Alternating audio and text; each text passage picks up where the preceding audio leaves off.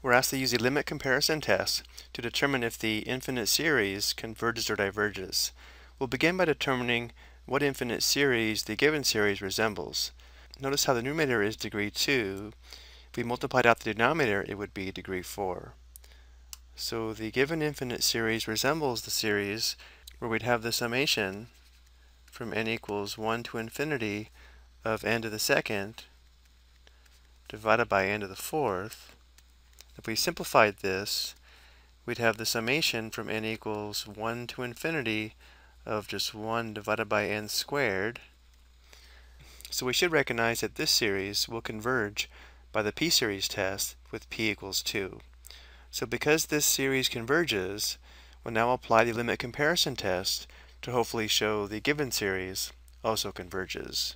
Remember, when using the limit comparison test, we start with the given series a sub n, which we're trying to show converges or diverges, and the summation of a sub n resembles the summation of b sub n, which we know converges or diverges.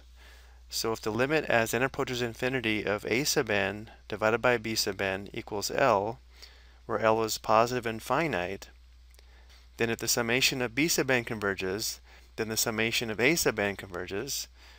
And if the limit is positive and finite and the summation of b sub n diverges, then the summation of a sub n diverges. But in our case, because we're comparing the given series to a known convergent series, we'll use a limit comparison test to hopefully show convergence. So we'll say the given series resembles the series where we have the summation from n equals 1 to infinity of 1 divided by n squared, which converges by the p-series test with p equals 2, which is greater than 1. So now we'll find the limit as n approaches infinity of a sub n divided by b sub n.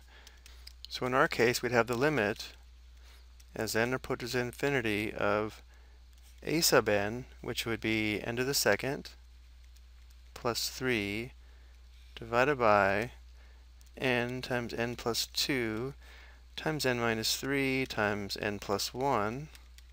So there's a sub n, and we'll divide this by b sub n, which is 1 divided by n squared.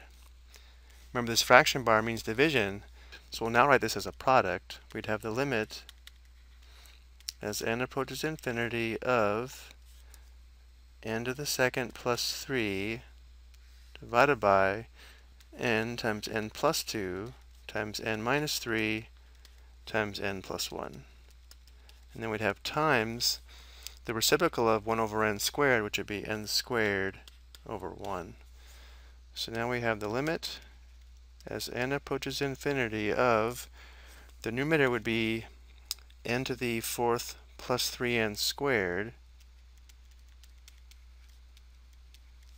And now for the denominator, if we multiply this out, notice how the highest degree term in the first term in descending order would be 1n to the fourth. This is really all we need to find this limit. Because the degree of the numerator and the degree of the denominator are the same, the limit as n approaches infinity is equal to the ratio of the leading coefficients, which would be 1 divided by 1, which equals 1. So because this limit is positive and finite, and we compared it to this series here, which we know converges, the given series also converges. So we'll say by the limit comparison test, the given series converges. I hope you found this helpful.